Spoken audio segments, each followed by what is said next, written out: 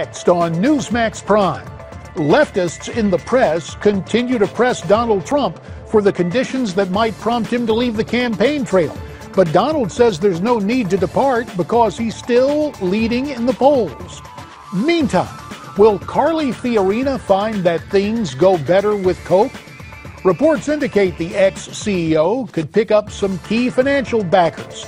Plus, when Britain's back was to the wall, when king and country were threatened by Nazis, the Prime Minister appealed to the King of Kings. God and Churchill, the topic of a new book, and we'll talk with its author. Newsmax Prime starts right now.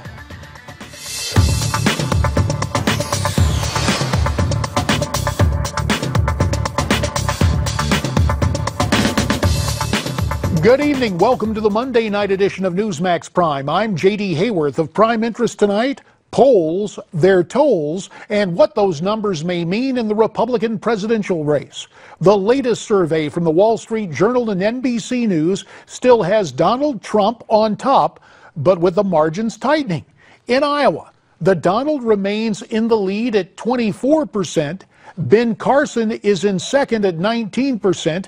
Carly Fiorina rates third, garnering only a third of the support that Trump enjoys in the Hawkeye state. It is a little different in New Hampshire, but not at the top. Trump leads with 21%. Then comes Carly Fiorina, trailing by 5 percentage points at 16%. Then Jeb Bush third, 11%. And a tie for fourth with both Ben Carson and Marco Rubio at 10%. Of course, polling is an important measure of any campaign, but another key indicator is fundraising. While Donald Trump has made it clear that as a billionaire he will self-fund his campaign, two other billionaires could cast their lot with Carly. Miranda Kahn has more from our Newsmax Prime newsroom. Miranda? JD, sources close to Charles and David Koch say Carly Fiorina's solid performance during the second national debate last month, combined with her corresponding surge in the polls, has prompted the billionaires to take a, quote, serious look at the former Hewlett-Packard chief executive. Right now, many view Fiorina as the most effective candidate for going head-to-head with GOP frontrunner Donald Trump. As for Mr. Trump, he appeared on Meet the Press yesterday. He scored points with supporters of the Second Amendment, questioning why there are even gun-free zones. You could make the case that the school that we just, went through, and I see it was a gun-free zone, and you were not allowed to have guns at all in that particular area. And you can make the case that it would have been a lot better had people had guns because they had something to fire back. You say you can make that case. Do you make that case? Well, I would say that it couldn't be much worse. I think the police did a great job. They got there quickly and they were able to kill them. But I can make the case that if there were guns in that room other than his, fewer people would have died, fewer people would have been so horribly injured. As for the Democrats, Hillary Clinton went on the Today Show reacting very strongly to the Benghazi committee hearings. The appearance follows last week's gaffe made by Speaker candidate Kevin McCarthy. Now, you may recall that during that interview, McCarthy suggesting that Clinton's poll numbers went down as a result of Benghazi Select Committee. That gaffe has now turned into a new tool for Democrats to use against the committee, who say the comment illustrates a partisan sham. Mrs. Clinton continued with that theme earlier today. I would never have done that. Look at the situation they chose to exploit, to go after me for political reasons. The death of 4 Americans in Benghazi. I knew the ambassador. I identified him. I asked him to go there. I asked the president to nominate him. There have been 7 investigations led mostly by Republicans in the Congress, and they were nonpartisan, and they reached conclusions that, first of all, I and nobody did anything wrong, but there were changes we could make. This committee was set up, as they have admitted, for the purpose of making a partisan political issue out of the deaths of 4 Americans. I would have never done that. And if I were president and there were Republicans or Democrats who were thinking about that, I would have done everything to shut it down. Kevin McCarthy's comments have opened the door to others interested in running for the speakership, including Utah Congressman Jason Chaffetz. JD, back to you. Thanks, Miranda. For more on politics this Monday night, we're pleased to be joined by Reagan biographer Craig Shirley. He is the author of the soon-to-be-released book, Last Act. the final years and emerging legacy of Ronald Reagan. Of course, Craig, also the president of Shirley and Bannister Public Affairs. We're also joined tonight by John Zogby, senior analyst at Zogby Analytics. John, the co-author of First Global's Understanding, Managing, and Unleashing Our Millennial Generation. Gentlemen, thanks to you both for making some time here on Newsmax Prime. So, Mr. Trump's lead is shrinking. Is Carly the one who will emerge if the Donald's numbers continue to diminish? John Zogby, first to you. At least for now, I think she's hot. Her performances actually in both debates were good, and she is, you know, within this context of a lot of candidates, surging.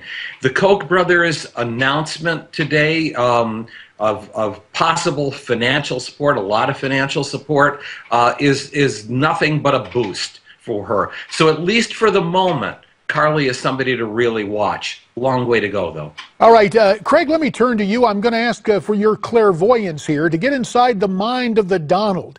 He continues to answer these questions that if his numbers tanked, he would leave the race.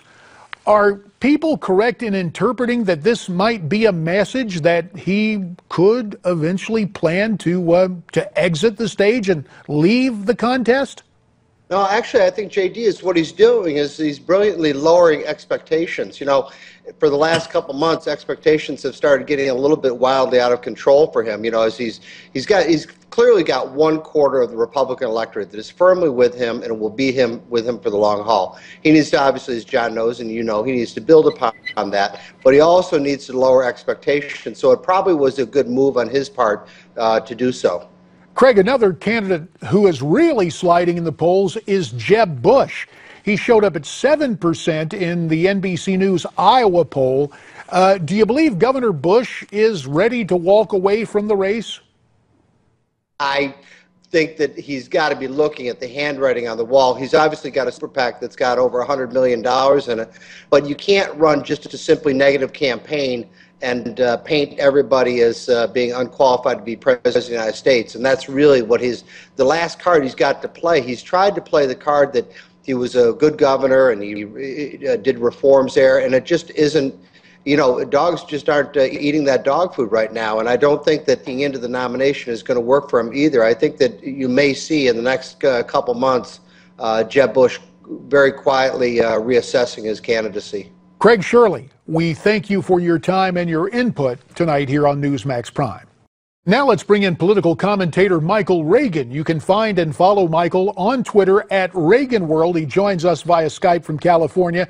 So, Michael, Hillary went ballistic this morning on NBC's Today Show, trying to use Kevin McCarthy's comments of last week to restart her stalled campaign. Will that do the trick? It looks like she's in real trouble in the latest Democrat polls. No, that's not going to do anything to re-fire up her campaign. You know, Hillary's problem is not Kevin McCarthy. Hillary's problem is Hillary Rodham Clinton. And I think everybody knows that by now.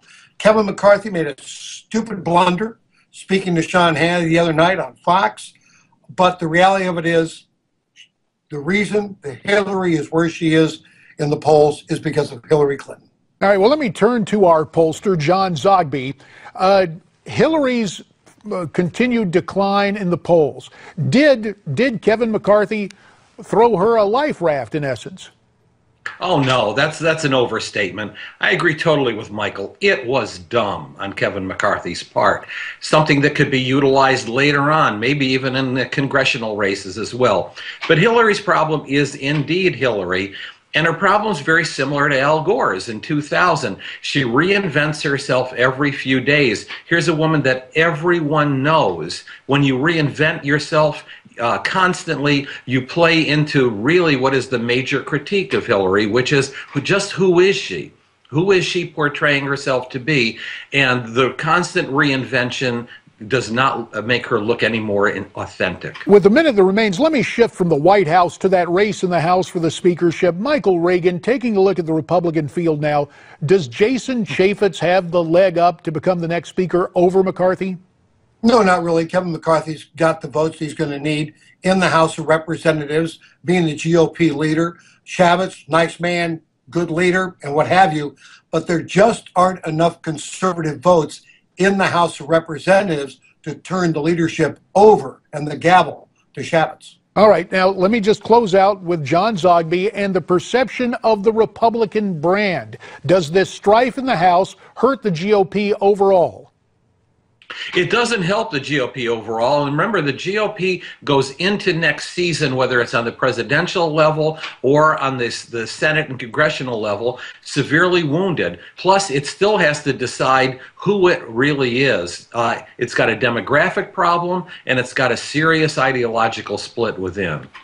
And that ideological split, Michael, you say for the time being in the House, that it still favors the establishment and Kevin McCarthy in that leadership race. About 30 seconds. It's really interesting. People are conservative until there's a vote. Then it becomes establishment candidate against a conservative candidate. Kevin McCarthy is a conservative.